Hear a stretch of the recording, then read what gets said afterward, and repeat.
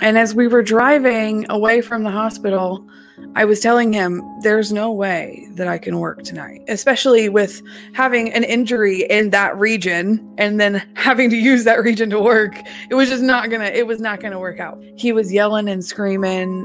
At one point, he backhanded me. And when he hit me, his pinky ring actually cut my eyeball open. He hit me so hard on the left side of my face that the right side of my nose started bleeding. So I'm sitting there now, my eye is cut open, my nose is bleeding, it's pouring out. And he pulls up to a corner and he throws my duffel bag out of the car and he hands me $7 and he says, "Get yourself some food before you make my money."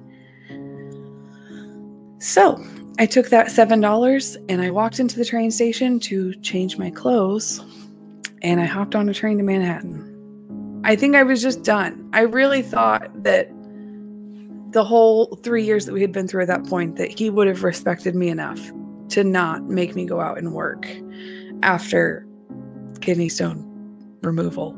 That wasn't the case though. He didn't respect me. He didn't care for me. He didn't love me like he said he did. Not when it was standing in the way of his money. I think I figured it up. I was trafficked in 14 states. I had well over 500 sexual partners, bruises, busted lips, 16 staples, multiple bones broken.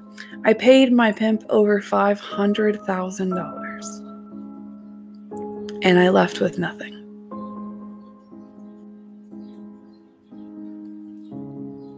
That's insane.